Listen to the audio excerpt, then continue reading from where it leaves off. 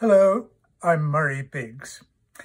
I suppose I've been some kind of Shakespearean most of my life, ever since a high school production of Hamlet, when the faculty director cast me as the villain.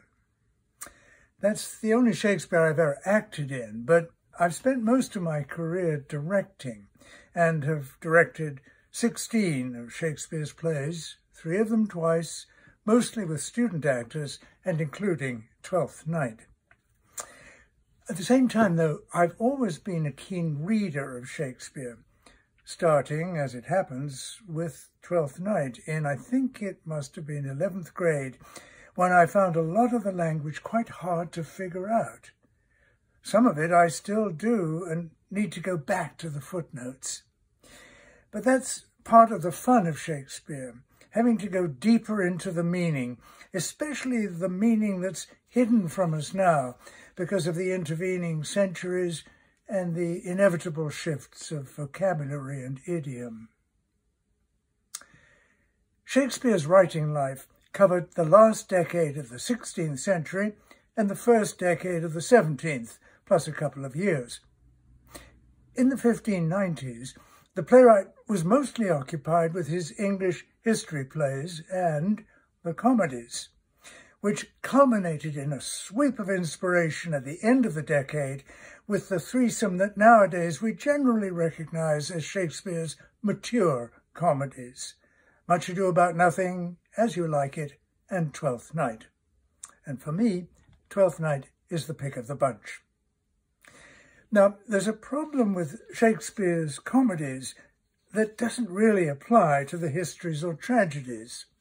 A history play about, say, Richard III sort of makes sense to us now because we can see that political struggles at the top of the social ladder haven't really changed. And the same can be said of tragedies, like Julius Caesar. But Shakespeare's comedies are much less realistic. They're mostly romantic, what film and TV have taught us to call rom-coms. And we know, more's the pity perhaps, that in real life things don't always work out that way, especially that happy ending, none of which seems to affect our enjoyment of an unlikely story. The story of Twelfth Night has a couple of other twists that may take it even further from everyday experience. The first is the device of long-lost and assumed dead family members who amazingly show up at the final act and, ta-da, are reunited. This plot device goes back to ancient times, but Shakespeare was never shy about using any story that had been shown to work. And in this case, he added another old trick, making the long-lost family members twins. And not just in Twelfth Night either. Perhaps he was influenced by the fact that 2 of his 3 children, a boy and a girl, were also twins, hence Viola and Sebastian here. But Shakespeare's use of old theatrical gags didn't end there. He did what his classical predecessors had also done, and used the look-alike siblings to set up a whole pattern of mistaken identity. That in turn gathered conviction from the obligatory casting of boy actors with unchanged voices in all the female roles in the public theatres of the day. Even beyond that, the plots of some of these plays required the boys who were playing women to dress up as boys, usually for safety reasons. So the boy actor playing the young woman Viola disguises herself, or himself, as the male page Cesario, and so can easily be mistaken for her twin brother Sebastian, as well as innocently infatuating the Lady Olivia. At the same time, the Viola underneath it all has fallen for her employer, Orsino. All very confusing, but all part of what drives the play's main plot. But as almost always with Shakespeare, there's another plot moving alongside this one.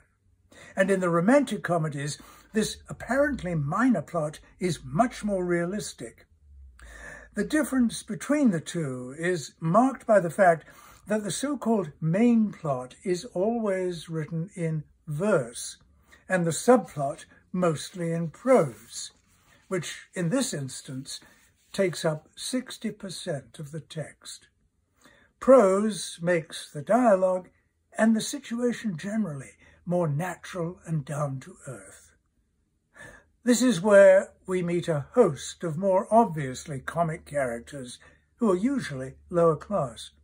At least they're not dukes and heiresses, but it's significant that in Twelfth Night, two of these more everyday characters are actually gentry.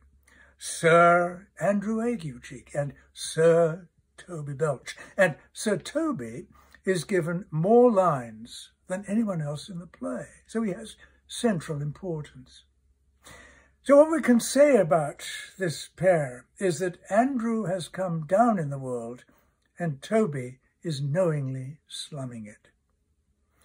But the central character in this group is, of course, Malvolio, who's desperately trying to rise in the world, and that's his misfortune, since he eventually gets a rather cruel comeuppance. That happens only at the end of the play, where, as in the other comedies of this kind, the two plots come together and are resolved. Or not. That's up to you.